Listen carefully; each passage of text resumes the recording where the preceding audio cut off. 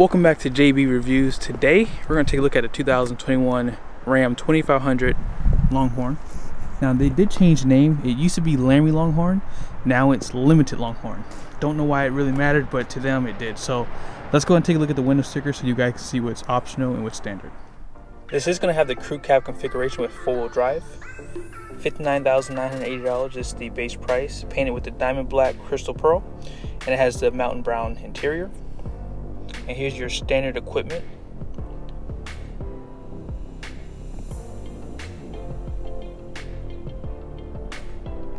Starting off the options, you do have that paint, which is $100 extra. And this does have the towing technology group, which is just for $995. It's going to give you everything that you see here, along with these two features up top. Safety group is listed for $1590. Protection group, cold weather, fifth wheel prep package, and then this does have the off-road package too. Longhorn level 1 equipment group is $36.95. That does give you that 12-inch display if that's what you want. Anti-spin was option. Standard Cummins, clearance lamps, and then this does have the upgraded 20-inch wheels. I do like the style of the 18s too, especially if you get a beefy tire, so I would definitely look into those if you like them. Now the tow hooks will be an option for this truck, so keep that in mind. Destination comes in at $1695 with a total price of $80,955. So here's the front end of this truck. As you guys saw, tow hooks are an option on this truck, so keep that in mind if you're looking at the Limited Longhorn. They are chrome. You do have parking sensors, and if you would like, you can get a painted front bumper if you don't like all the chrome. I think I would prefer the front bumper to be painted personally, but it doesn't look bad on this truck. I really do like the overall styling of it. The grill is going to be slightly different from like the Limited and the Laramie, but you do have the Limited headlights though. So you're going to have full LED headlights, high and low beam, LED accent light on the side and right here, and you're going to have LED turn signals. Let me just turn everything on for you too. And then at the bottom too, you have LED fog lights. There you go. So you have accent lights, as I mentioned, high and low beam projector, and then you have LED fog lights just below. Really nice lighting. And these headlights light up the road pretty well too, especially with the fog lights on. And here are your LED turn signals too. On the side of this truck, you do have a lot of chrome accents. You have it on the mirrors, you have it on the badges, on the door handles, and of course on the side you can see the front grille around the headlights. They do give you fender flares on Laramie and up trucks too. This does have the optional 20-inch wheels. I like the 18-inch wheel a little bit better in overall styling, and they are wrapped in a LT 285 60/20. And this truck is going to have the Bilstein shocks, which came with the off-road package. Now, I'm not a huge fan of these running boards. I'll be honest, I fell getting out of this truck because I feel like they don't stick out enough. And unfortunately for 2021, you cannot get power deployable steps anymore. On 2019, you were able to get those. I just checked online, and if you look under the Longhorn Level 1 equipment group, it does show power deployable running boards. Now, I did select the package, but it's still showing the wheel-to-wheel running boards. I think that may be a typo, so do some research. I'll probably do a follow-up video on this just to make sure, but I don't see that you can get deployable steps on this truck, even though it shows it up here. If you saw the window sticker, it did not show it on the window sticker either. So on Laramie and Limited, I know you can get the deployable bed steps though. Now let's get back to the video. Check out your Longhorn badge and check out your mirrors. They do give you an accent light, and your clearance lamps up top are going to be LED too. And here's a better look at those running boards too. You also have chrome accents around the windows too. I forgot to point that out. Now on the mirror, you do have a convex that you can control from inside, and you do have an LED light for backing up your trailer, and then here's one of your cameras on the side. I didn't show you the camera on the front grille, but there is a camera up there too. They do give you your diesel fill up on the driver's side with your DEF right alongside of it, and this little red piece is new. They did not give these to you back in the day. This came without that.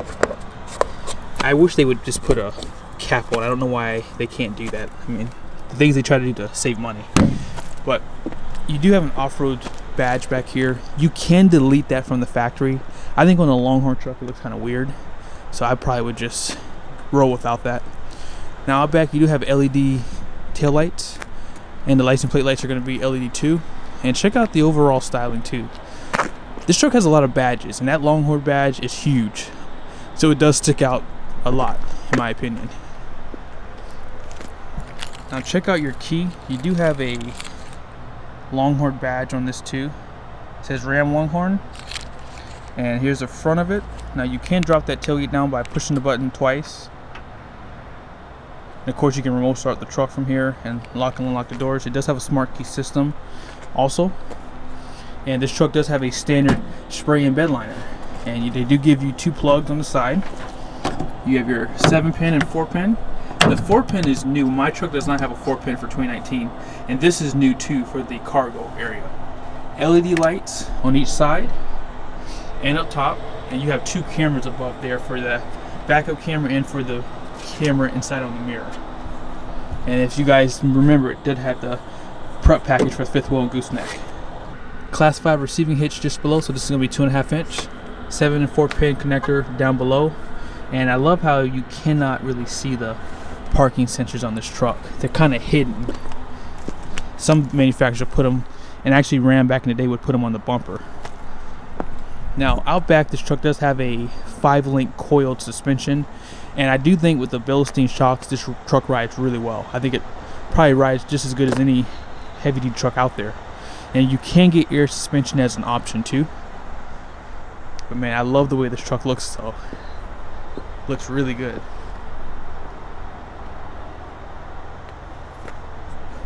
And check out your Cummins. This is going to be a 6.7 liter Cummins, made it to a 68 RFE 6-speed.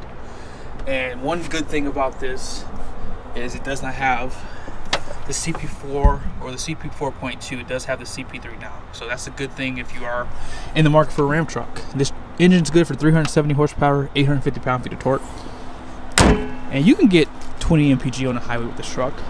It has a 373 axle out back, so that's the only option for this truck, so that's going to help with fuel economy too. This has such a unique styling on the interior. I mean, you have real leather seats, you have real wood trim pieces, and I think that this looks really nice, especially if you like that cowboy feel. Like, this truck has that 100%. Even up here you see they have this leather wrap on your grab handles. It just looks really nice. Look at the accents around the speakers, stitching. I mean, everything looks good. Soft touch. However, they do have hard plastic, pretty apparent in here too. But when you step in, you do have this nice plate that says Ram. You have your light controls on the side. Now up top, you can turn on the interior lights too. These are LEDs throughout the interior. And let's just go ahead and step inside. So again, that cowboy theme is very apparent on your gauges here, and then obviously on your screen. Let's go ahead and start it up. And as you guys saw, this was an option, so you would get an 8.4 inch display. This is something new for 2021 too. This is something that Chevy's been doing, or GM's been doing for a long time, so Ram's just doing the right thing and, you know, adopting such a great feature for the trucks too. Now let's go back to the screen. Now in order to control this, you do have some arrows up and down and left and right, so we're gonna pretty much go down. All right, so you have this. That's actually something new. We're actually gonna go back up, I'm sorry. So the first thing you see is your speedometer. Second thing is your vehicle information. Shows your tire pressure, coolant, all your important gauges that you would like to see. Diesel particulate filter, oil life, fuel filter, battery voltage, exhaust brake, and then it gives you a summary for all your gauges. I stay here pretty much on my truck. And then this shows you your idle time. Truck only has 6 miles, so it hasn't been driven that much. And if you go down again using the arrows, you have an off-road gauge. This is new for 2021. It shows the pitch and roll, and then the drivetrain. Driver assist, adaptive cruise control. This truck is optional with that. Now lane sense is also new for 2021 too, so just keep that in mind. Shows you your fuel economy, and it also shows you like a current. Then you have trip information for trip A and B. Trailer tow shows you your miles, and it shows you your percentage for your trailer brake. Audio messages, like if you have a bulb out, it would come up here. Any type of issues with the truck, they'll show up here. Like if your DEF is low, they'll show up here too. And screen setup, and takes you right back to the beginning. Check out your shifter. It does have that leather wrap with a nice little aluminum piece on the side. And even up top here, just look at the attention to detail. Look at the design. Look at this little graphic here. Look, this is a nice truck. I mean, just you can't beat it. And even check out your badge, limited Longhorn edition. Man, this is a beautiful, beautiful trim piece. All right, so back over here, you can turn off the lane keep if you don't want that on.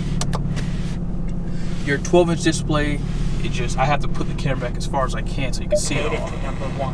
But you do have all your AM, FM, all that good stuff. If you like, you can drag things out.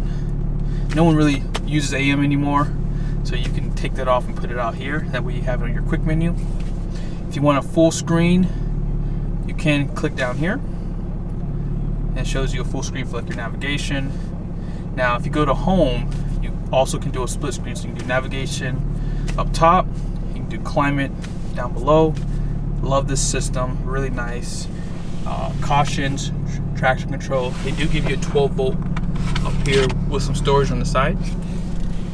And trailer brake listed. You have your diesel exhaust brake, tow haul, parking sensors front and rear, four-wheel drive system. This truck does have push button start too. Up top, they do give you a LED light inside this compartment. You just push the button on the side. And down below, they cheap out and give you an incandescent bulb. Now, as far as your storage goes, this truck is first place with that too. So below these buttons, you do have some storage, 4 USBs, Type A, Type C, and the auxiliary, charging station, and then a place to put your phone. Tons of storage. You have cup holders, additional storage. This pops up. Now check out your badge here. This is a Cowboy truck, and they make sure you see that when you get inside. USB and decent amount of storage. You open this up and you have additional storage. You can divide this down too. That way the stuff up front doesn't slide back here, and this closes back. Up top, you can drop the tailgate. You do have buttons to control your lights on the inside. You can turn on the back and the front. You can slide the rear glass if you like. And just so you see how this works, you can control how bright it is. You can control it to go down and up. And that's it, actually. I thought there was actually another system for it, but you can actually close it too, and it'll turn it off. And this is going to be auto dimming too, so if you go to controls, your mirrors can be dimmed down at nighttime. If you put the truck in reverse, this will pull up your 360 camera. You guys can see on the side here you have a 360 view, bird's eye, whatever you want to call it. And they also give you a wide range of the rear. Same thing goes for the front, and then it gives you a different frontal view with your 360 camera, bird's eye. You also have some camera views. You can zoom into your hitch or your ball if you're hooking up. Out back, you do the same thing. You can zoom in. And they do give you cameras on the left and the right side too. Out back, they do not cheap out on the interior. As you guys can see, it gets a little bit nicer in some cases. They give you this really cool buckle in the back seat with some storage. I like that the carpet and everything kind of matches too. This looks really nice. I mean, not a big rear seat, but adequate, I would say, overall. I mean, I would always opt for the mega cab if I had to choose between the two. They do give you storage just below, and these do come out. They also give you storage below the seat too. And on this side, you're gonna have a subwoofer, but you have additional USBs, power plug. I didn't show you, but there's a power plug up front too. You do have your vents for the rear occupants, and you can heat these rear seats too. You also have cup holders in the center on the floor, and they do give you hooks up top too to hang things. You also have tons of speakers. I think this has 19 speakers. And out back, you have more LED lighting. Alright guys, so we're gonna go ahead and take it for a quick drive. Love all these cameras, man. You cannot have any excuses if you wreck your car in a parking lot. I mean, you have 360, you have this. I mean, you really should just be a professional driver, or at least feel like you are, being behind the wheel of these nicer trucks. I wish that it was a little bit darker outside. It's starting to become dusk now, but there is accent lights inside of this interior, but you can't see them right now, unfortunately, because it's still a little too bright outside. But yeah, like I said, this truck is just so easy to drive. I mean, I really don't understand why people don't pick these trucks. I mean, it's just such an easy truck to drive. The steering on these feel a little bit lighter for some reason. I guess they must have updated to electronic power steering because it feels lighter. Man, that standard Cummins, but with the 68 RFE, it just goes. I did do a video, I don't know if I'm going to post it before or after this, on a 2018 Ram with the 342s. And after driving this truck and then driving that truck, that 342 axle does make a difference on how the truck launches. So, you know, it's true what people say. Sometimes you don't think about it, but just the smallest things can make a huge difference while you're towing. So just keep that in mind, you know, if you are in the market for a newer truck versus a used truck. If you're planning on towing, I probably would recommend just going for a 2019 and up, just because that 342, it feels a little sluggish in comparison.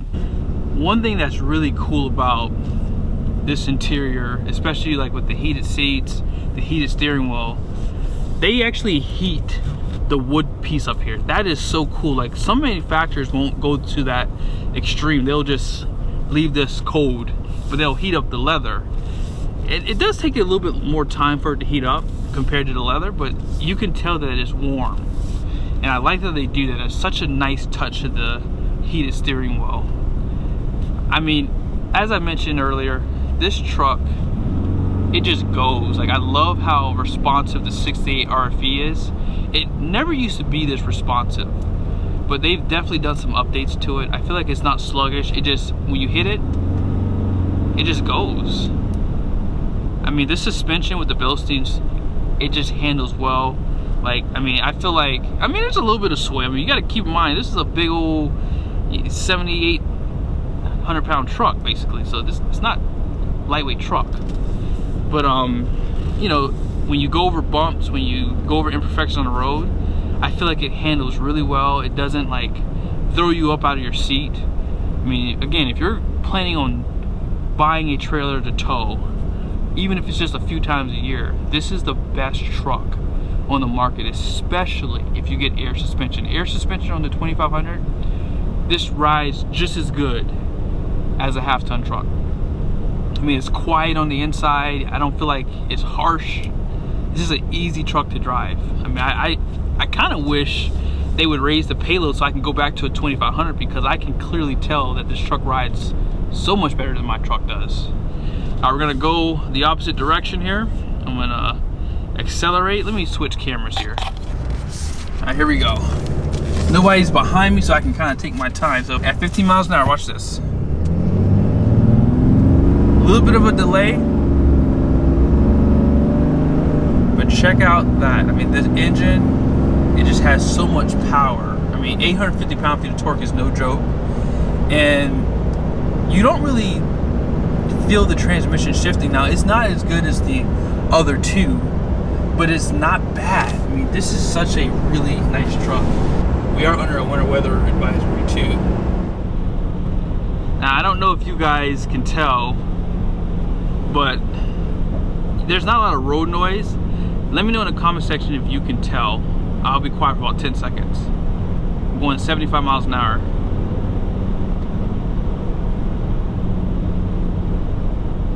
I mean, there's a little bit, but it's not bad. love this camera too. Such a cool upgrade for this truck. Now I have it in tow haul mode with exhaust brake. Now watch, hopefully you guys can see this. I'm gonna put my foot on the brake. I'm just gonna tap it a little bit. You see the downshift? You see the other manufacturers, or at least Ford so far, don't do this. And you can really feel that exhaust brake so much better. Such a beast. I mean, hey, I do own Ram. I have 2 Ram trucks now. I've had 3 so far. So I might be a little biased, but I don't care if you hate Ram or not. This is the best truck for towing. Taking a look at the numbers, you do have a gross axle weight rating up front at 6,000 pounds. The rear is going to be 6,040 with a 10,000 pound GVWR. All-in payload capacity for this truck is going to be 2,101 pounds. On ramtrucks.com, they do have a towing and capability spot. If you click on towing capacity, it'll bring you to the screen. You can look up your own truck, put in your VIN number, click find, and it'll show you the numbers for your truck basically. As you guys just saw on the door sticker, it showed 2,100 pounds, max towing capacity. This is a high number. Now keep in mind, this 3/4 ton is limited to its payload, so you may have to go to a 1 ton if you would like to tow a 5th wheel or some type of big gooseneck trailer. As far as the gross axle weight rating in the rear, as you guys just saw, it was 6,040 pounds. It used to be 6,500 pounds 2018 and earlier, so just keep these things in mind when you are looking for your next truck. But I hope this was helpful.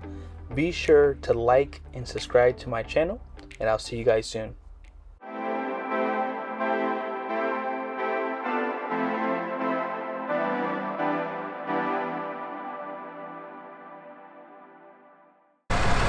Here's with the mirrors up.